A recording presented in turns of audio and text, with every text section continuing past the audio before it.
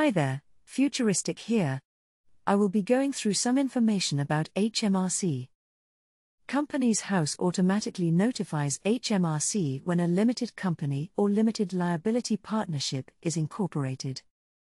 After your business has been set up, you should receive a letter from HMRC. This letter will contain your business's unique taxpayer reference, UTR. What is a UTR number? A company's UTR is a distinct 10-digit number that HMRC issues to all new limited companies. These UTR numbers are used to identify companies for all tax-related purposes.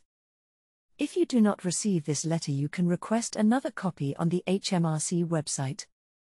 For more information, visit www.futureformations.co.uk/guides.